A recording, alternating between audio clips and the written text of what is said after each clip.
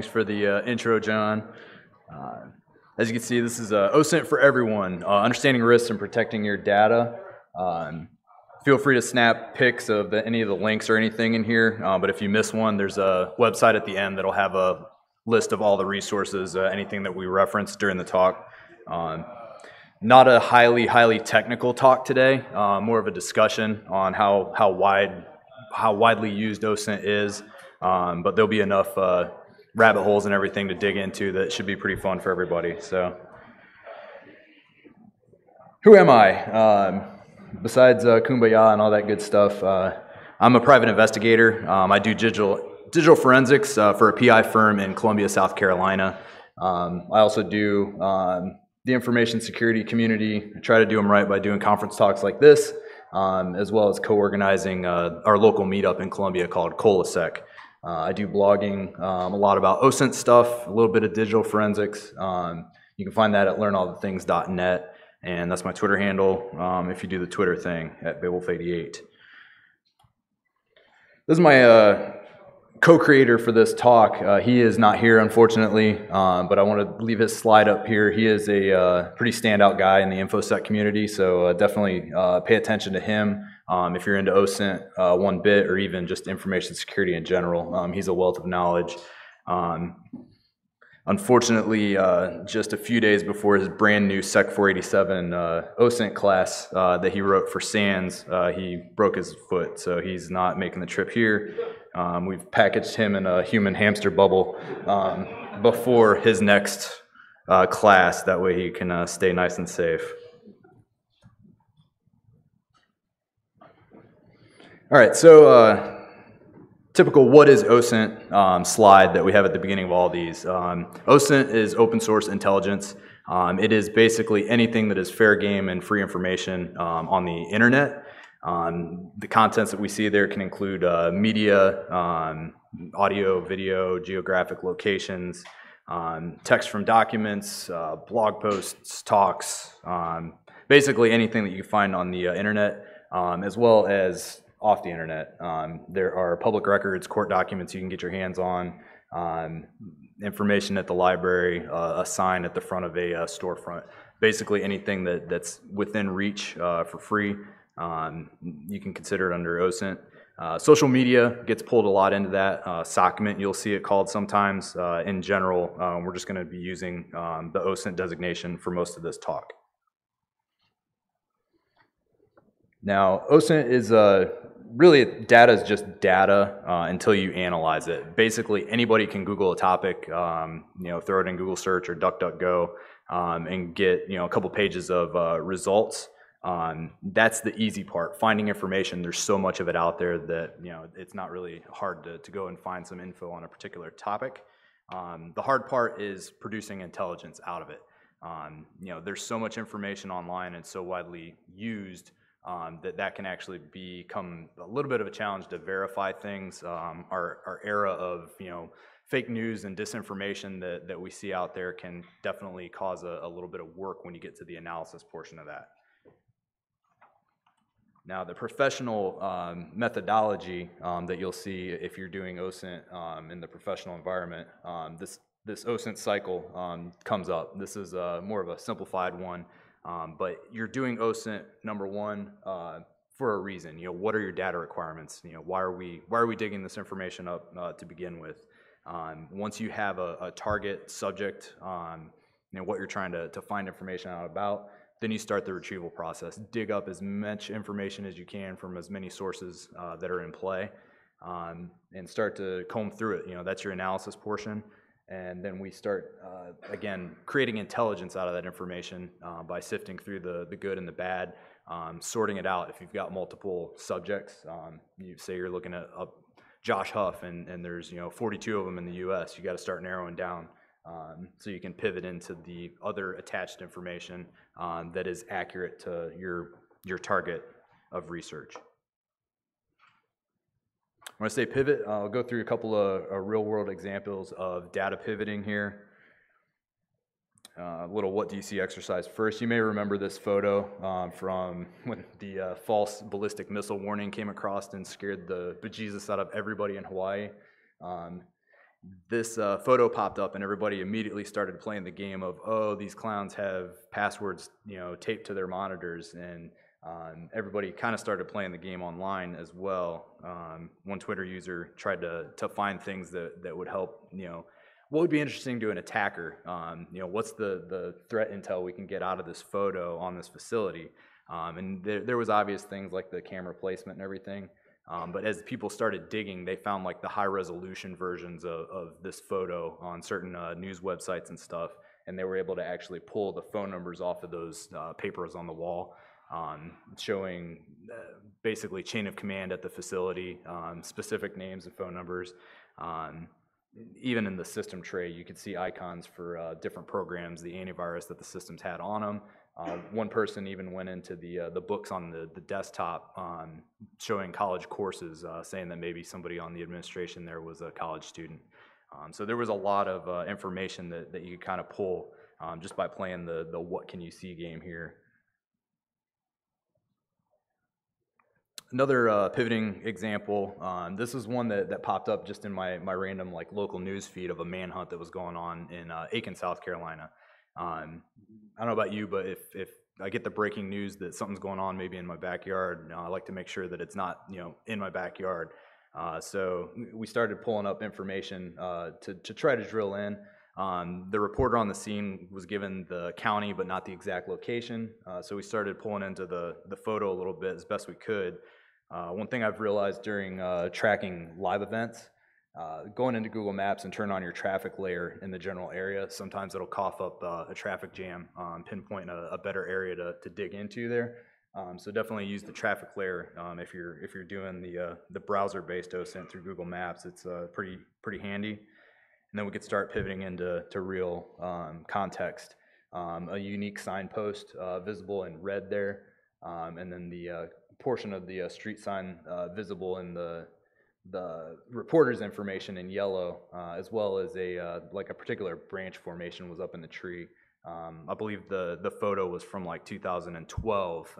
The story was from like 2016, but all the markers were there still, so you're able to pull the exact pivot from a geographic location based on objects in a photograph.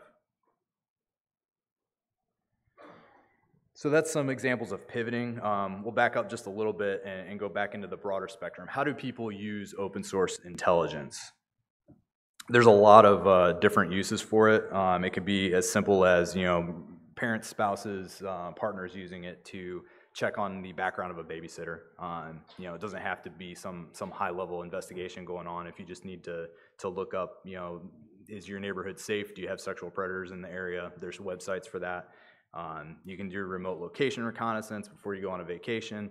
Everybody pretty much has done that. Jumped on TripAdvisor, pulled up a Google Street View, and see what's your hotel close to. Is there a giant biker conference going on at the same time? And then you get into the more personal side. Relationships. We're in the age of Tinder and online dating. So you can start digging in and seeing who you might be going on a date with. What's their background. What are they into. And then from the other side of relationships, when things are going bad, you can start pulling stuff together. Being a private investigator, we get to see a lot of that side of things. The OSINT that a suspecting spouse has already done on their partner before they come in for a consultation is immense.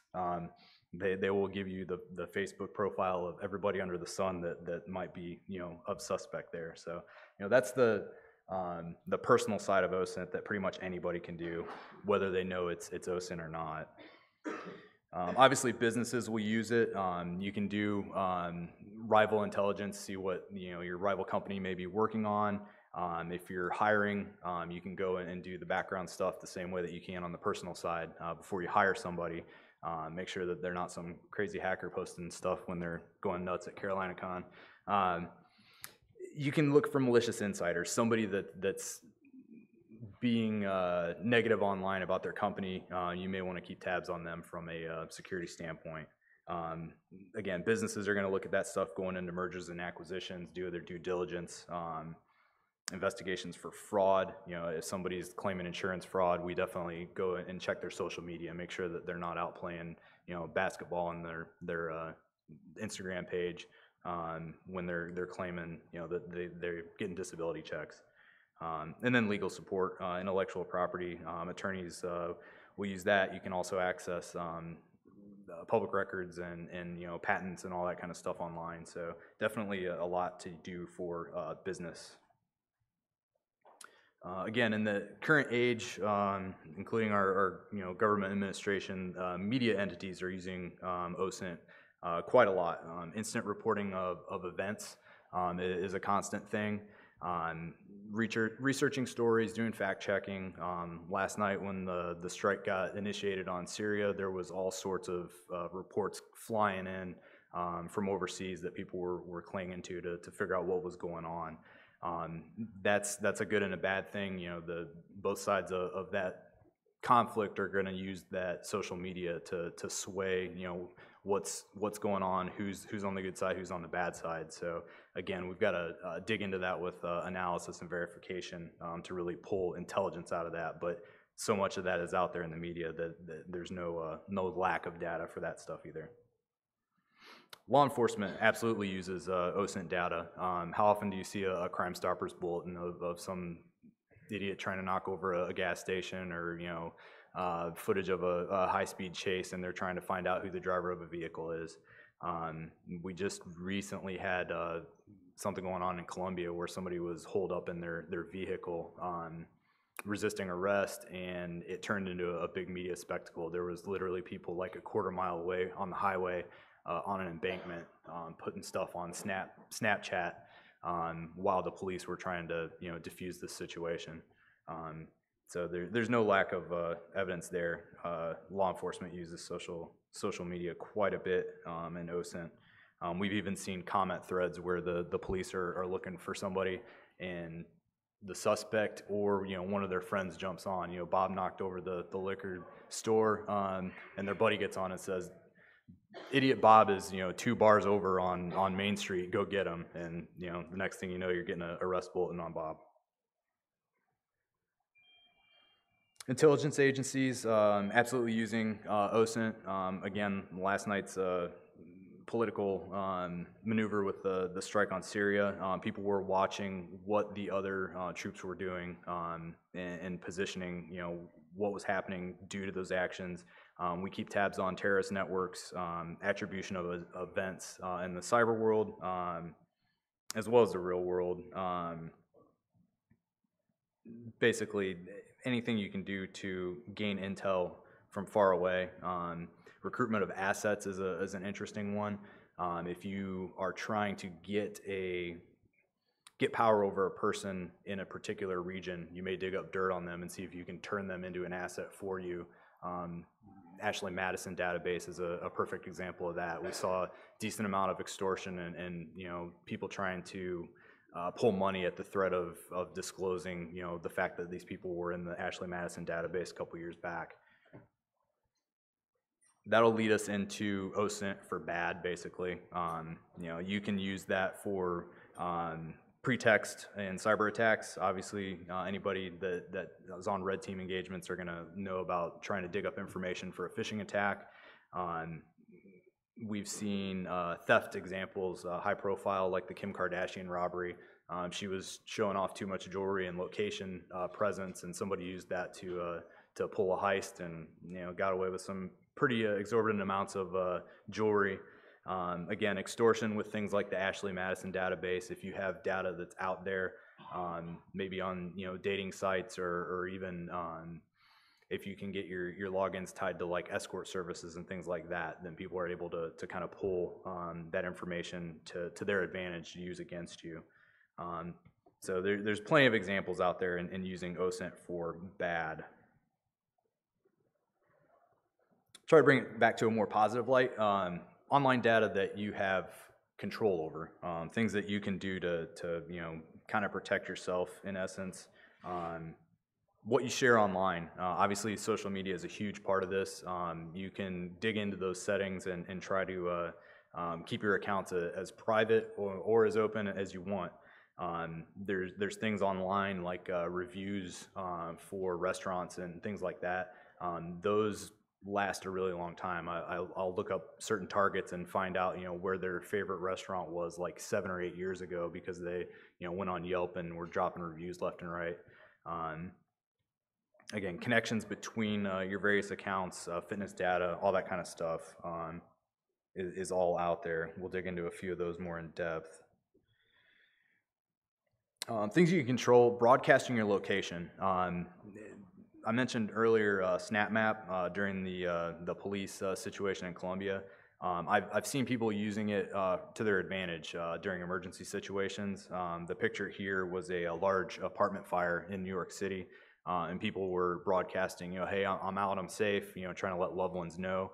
And that can be beneficial, obviously, if we want to keep tabs on the people we care about in a bad situation, as well as, if we're in that area, we know to, take a different route to get home, because obviously like we saw before, traffic will be impacted there, and there may be dangerous activity as well. On the left there, you've got a view of Snapchat's map functionality. The way that works, basically anybody that has posted a open post within the last 24 hours gets put on a heat map for you. Very convenient to navigate. And on the right is the Facebook Live map. That one is more of a beacon. If there's a user live with video, they'll show up as a blue dot. I use it enough that I've noticed a few things that I'll share here. This is an example of somebody broadcasting their location just to entertain. They're driving around. How common is it now to see somebody walking down the street like this having a convo with themselves? They're either FaceTiming or they're broadcasting live on one of these apps. These two ladies in this video were just kind of driving around talking to their friends. There was comments coming back online, and they were just having a good old time. In the about section of their profile, it says that they're located in Tampa, Florida. The dots from the previous slide showed that that's where it was. You could actually overlay it and see that, yeah, the dot is present near Tampa, Florida. But if you started digging into the video a little bit, audio cues, I heard the word Catania mentioned. So I pulled up a street view and did some analysis. One of the signs I was able to track down, zoom in a little bit, and it's actually a pharmacy with the phone number built in. So we're able to validate that they're not actually in Tampa, Florida, but they were in Catania, Puerto Rico for that video. So little subtleties there. But again, this person is choosing to broadcast location in a way that we can detect, for this purpose was to entertain. Tying your accounts together, that's something that you have control over. If you're going to generate an online persona for yourself, it could be personal, it could be for business, and you get really into OSINT, it can be for deception and OPSEC. But on the left, you've got a TV reporter using it, and they've got their network spelled right out. There's their LinkedIn, there's their Instagram, there's their Twitter. They're all in one easy spot. As an OSINT investigator, that's perfect. We love that because then we can just go down the list and pull every piece of intel we can. Sites like Keybase will have users that also identify, these are my official accounts on all these platforms. So we are able to choose whether or not we tie our accounts together openly like that. Fitness data. The amount of information that we share obviously came into play several months back with the Strava data that got put out. When me and Micah put this talk together, we weren't trying to get everybody to not share this information. There's definitely benefits to using this kind of thing if you're into that. Connecting with friends and doing like challenges and stuff, probably like 8 years or more. I used to do Nike Plus like a ton. Put the sensor in my iPod, go out for a run, get the miles logged in my profile. And with my friends, we'd do like challenges like by month. So towards the end of the month, I remember getting out for maybe like a quick 5-mile run. And as I logged in, I can see that my buddy Doug had just dropped like 10 miles the day before, took me out of first place for the month. So you know what? Screw you, Doug. I ran for like 14 miles that night. Was I planning on it? No. The next day, he's like, what kind of idiot goes and runs 14 miles just to beat me on this challenge? I was like, I don't know. It's the kind of idiot I am, I guess. So anyway, screw you, Doug. I won.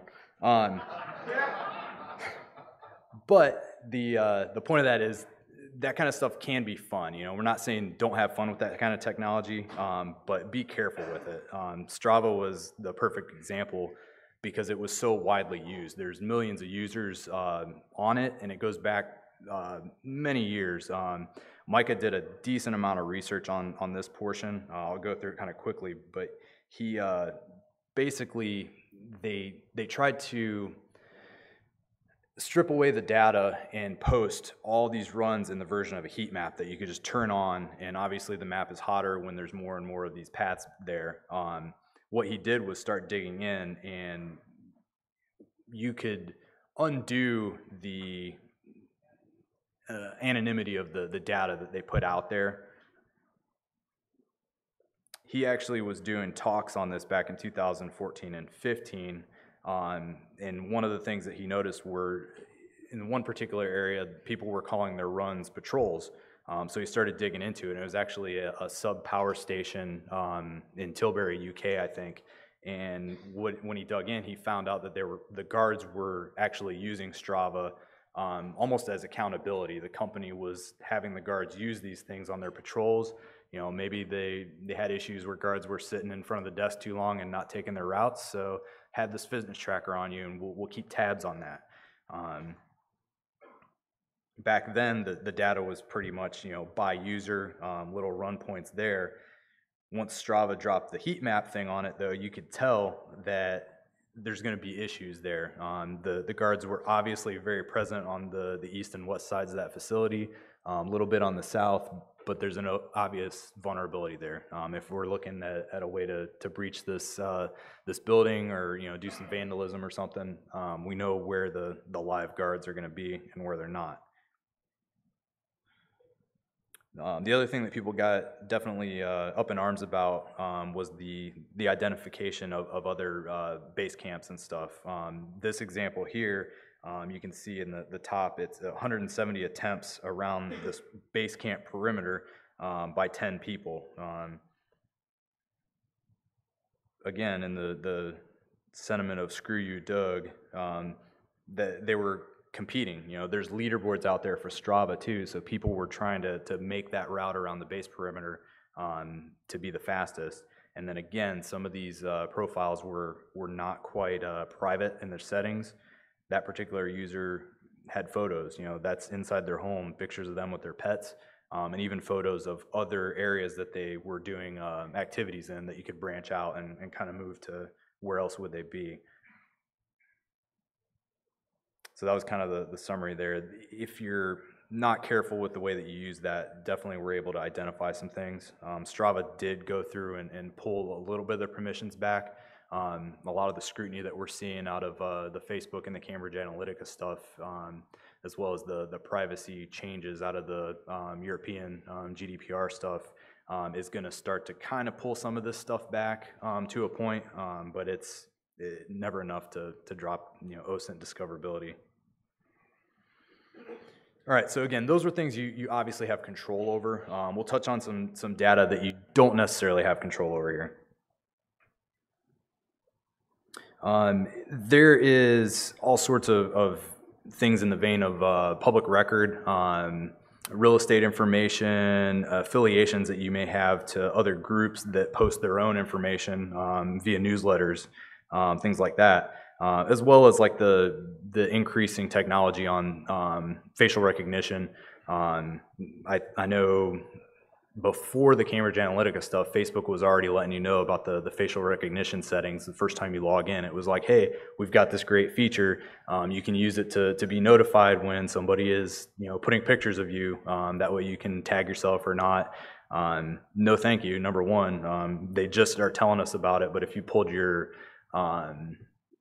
archive of your data, that algorithm for your face data has been in there for quite some time. It's not really a new thing. They've been harvesting that for quite a while. There's articles out there like this one that talk about kind of the ghost profiles. You may not necessarily have a Facebook account, or you may have chosen to delete it after some of the outrage, but they're still kind of giving you that ghost profile. That way, if you do happen to join, or if your friend tags you and you do want to take part in that facial recognition, there's going to be a database out there for you. we're seeing more and more cities that have quite a bit of this technology as well. Yeah. I want to say they've been doing that for years before they actually had the actual facial recognition algorithm. They were essentially crowdsourcing it with the Facebook audience. You tag people's photos. I know they've been doing that effectively for at least a decade. Oh yeah. So Yeah. I discovered, there was a ghost profile for me, even though I already had a Facebook account. Mm-hmm. Apparently someone just spelled my name differently, and so it created this second Facebook. It's something I was like, you want to be friends with? That's me. What? And it took me a while to figure that out. So they've been doing that for at least a decade. Yeah. They Data and storing it. Probably even if you link your account. Yep. Oh yeah, your account's gone, but they'll keep something there for you, just in case you want to go back. Facebook's been around since 2004, so that's plenty of time for them to develop this and have plenty of archive stuff back there. I've seen that facial algorithm stuff kind of backfire at the same time. Instances where parents are tagging their kids for each other. That way, if somebody likes a photo that's the family, the other parent gets notified, when the grandparents are seeing a picture of, the grandson, for instance.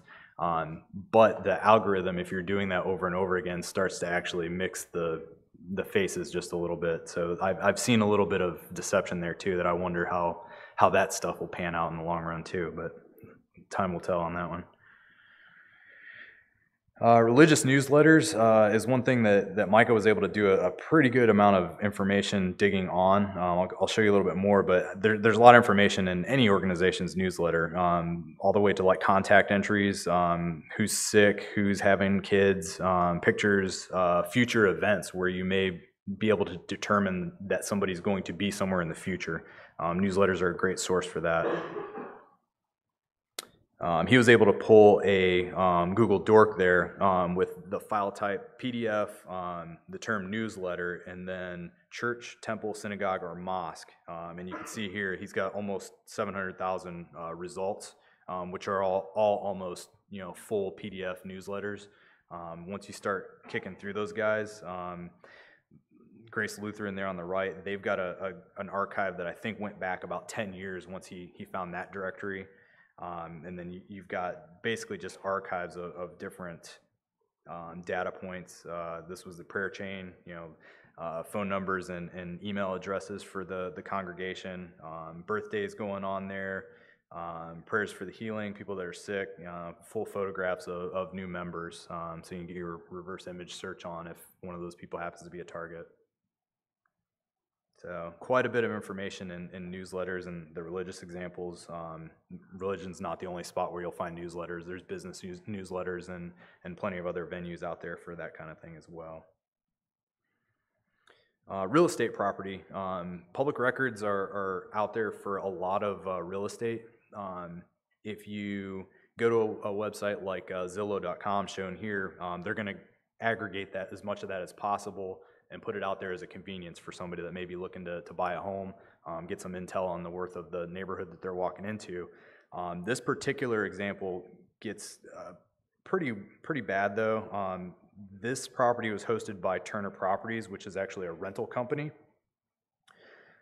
They have a YouTube channel for those kind of properties with videos like this. This is about a 7-minute tour of that particular house, going all the way around the yard, to the back doors, the side doors, and then they go into the property and show you, each of the rooms.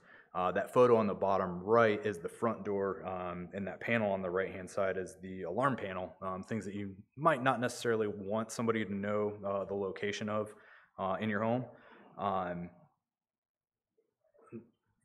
Once I found that kind of information, you're actually able to do the street view exploration. And there's houses with the same floor plan in your neighborhoods.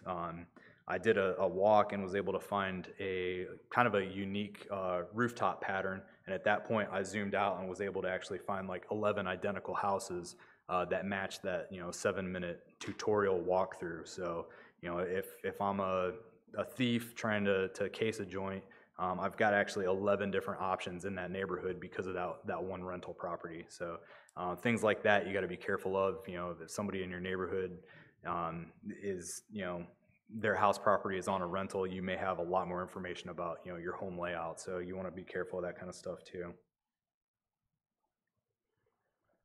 That's kind of the end of the bad stuff there. We'll make it a little bit more fun with interesting OSINT here. There is a lot of tracking sites out there. Track a train, planes, boats, satellites, much more. I think I found the UFO sightings tracker. Somebody was following the gritters out of Ireland that dropped all the salt on the highways, and they had like some crazy names like Gritalica and Gritty Gritty Bang Bang and stuff like that. So people were putting those out there. You could see the locations of the salt trucks over in Europe. So there's a lot of that kind of stuff out there that makes OSINT fun. The most, I think, useful ones from a general standpoint are some of the flight tracking ones. You can see if your flights are on time. I was able to kind of wave at that plane as it's mid-route going from Washington to Orlando, coming across Columbia there. You can also see interesting things like holding patterns. If you got planes that are just kind of circling your city, might be cause for alarm. You kind of look it up and realize that these guys are all in a holding pattern while that storm front passes through, because they're not trying to land at the airport with a storm over it. And then again, last night with the Syria strikes, people were watching on flight radar. This was like a Russian military jet that pulled a Yui during the amount of some of the strikes. So obviously people are going to pay attention to that kind of intelligence too. The Marine tracker ones can key into some of that military stuff too. There was some unique tracking going on last night for sure. Another interesting one is the amount of remote traffic cameras in the major cities. This one was Atlanta. Obvious use case there is to avoid the terrible traffic jam on the right there. The other pretty solid uses would be for law enforcement, things like Amber Alerts or stolen vehicles. You're going to be able to utilize these network of cameras all over the city to maybe keep tabs on a vehicle that's cruising around. I've been able to take part in cases involving like heavy equipment theft, and being able to tune into camera networks like this as somebody's moving, say, like a flatbed with a giant piece of construction equipment on the back is pretty useful. You'd be able to keep tabs on which direction things are moving. I found that stuff useful enough. I actually set up a small GitHub list. South Carolina, I think I'm up to about 400 or 500 different camera locations. I was able to pull that, and with some of these listings, you can even get like the GPS coordinates off of the back end if you pull like the JSON view on these sites. So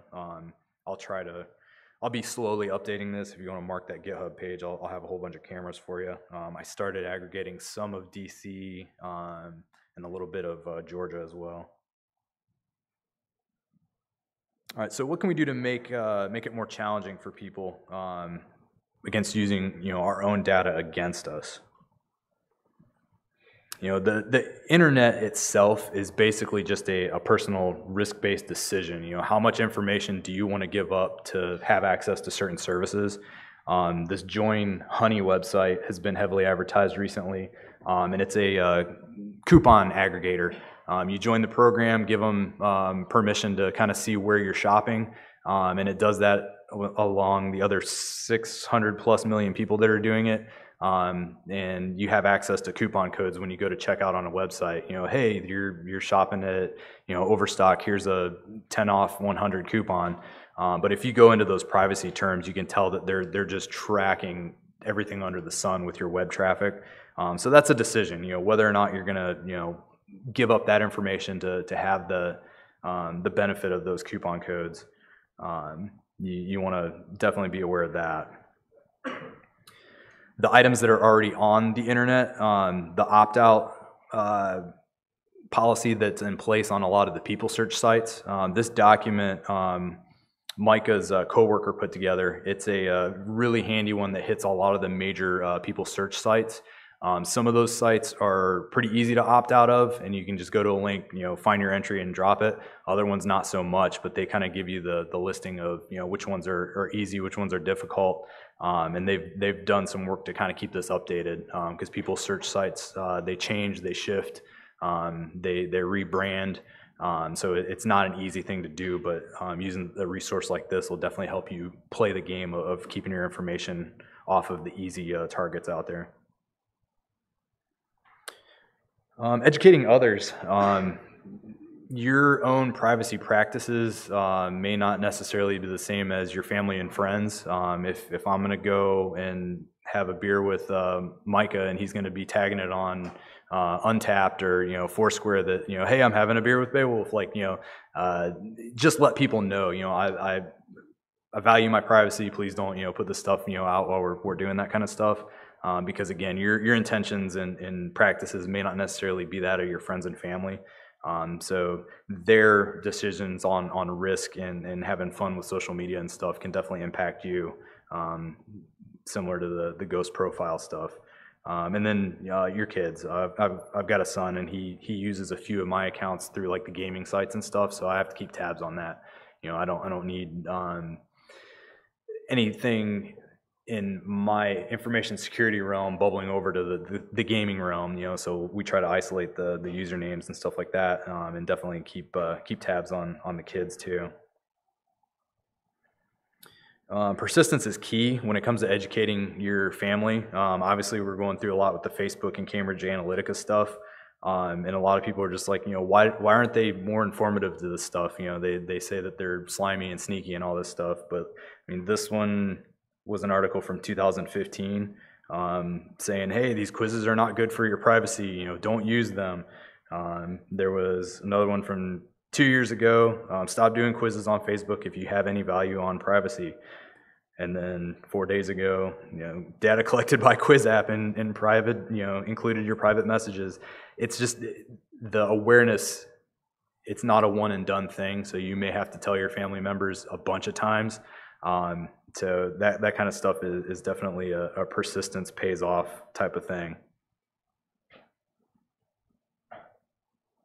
And we mentioned this one before, but consider not tying your accounts together. That by far is one of the easiest ways to go and start branching an OSINT profile on somebody if they've got linked accounts. We've got ways to kind of pivot off of those. But when you put them all in one spot for us, it definitely makes it easy to get started. Micah did build the Sec 487 class. His next one is in June. The link there will give you more information on that. He's done a really good job with that. Definitely check it out. And then I've got a lot of my blog material up discussing more OSINT tools and tactics and everything. That's going to be the final link where I'll drop all the links and resources if you missed one. So that'll be the one there. That's all the prattling I have for today. Anybody got any questions or anything? Yes.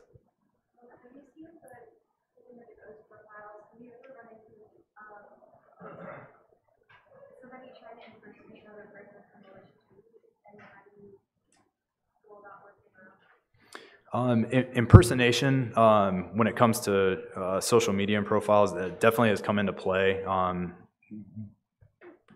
In private investigation, I've got people that'll come in with cyber stalking and harassment type cases, and you will find multiple profiles sometimes for people in those situations.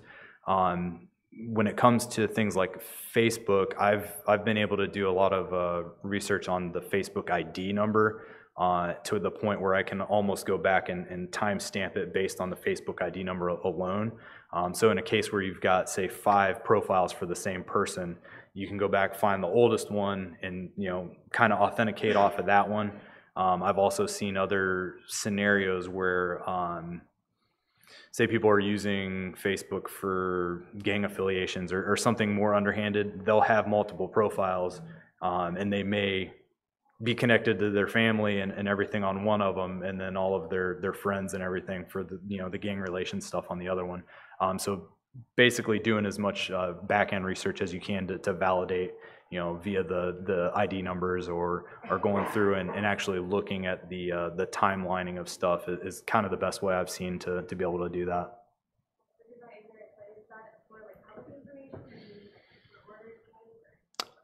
You can do, some sites make it easier than others.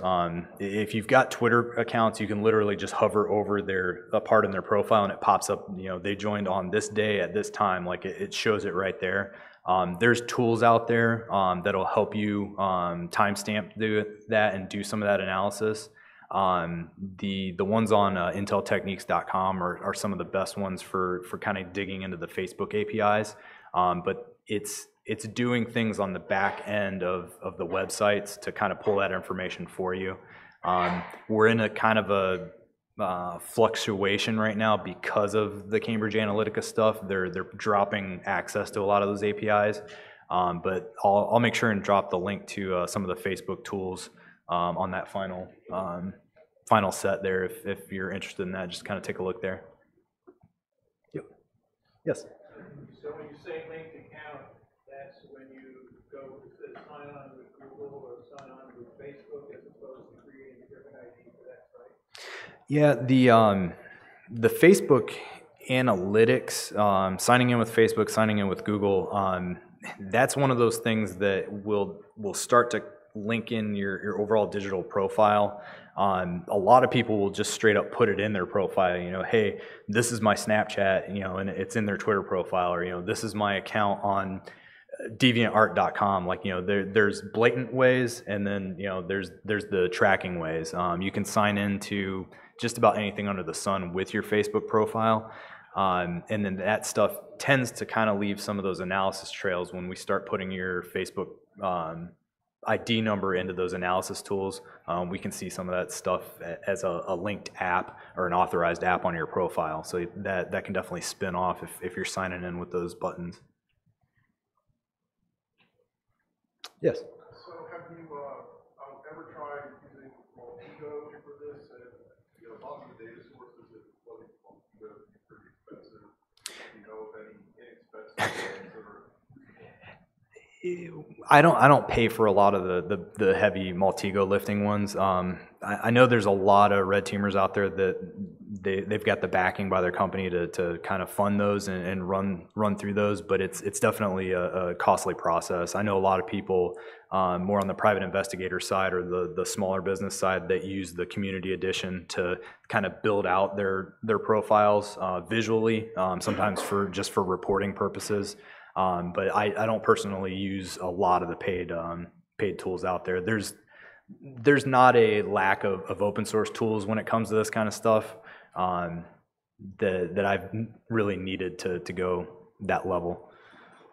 Even the PI firm uses some of the TLO, like paid database lookups on background checks for people, and I've had access to the paid side of that. I can probably pull at least 90% of that with open source tools.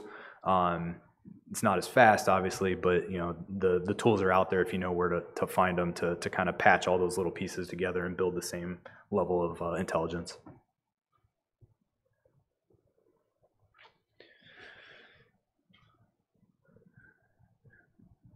All right, no other questions. I'll get out of here. Thanks for your time, everybody. Appreciate it.